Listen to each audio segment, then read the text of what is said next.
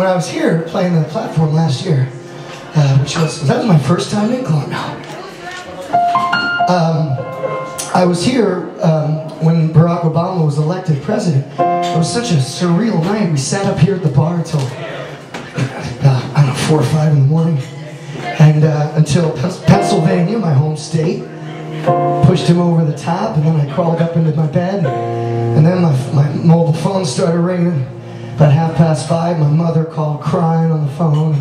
My wife and my kids called, and they were all hysterical. Everybody was so excited.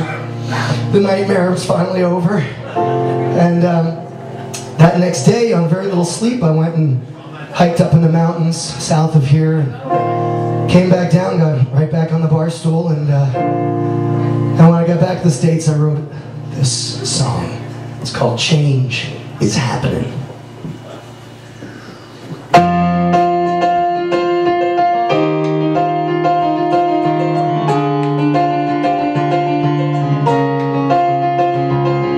As I was walking on a mountain road in the pouring rain, I came upon an old man.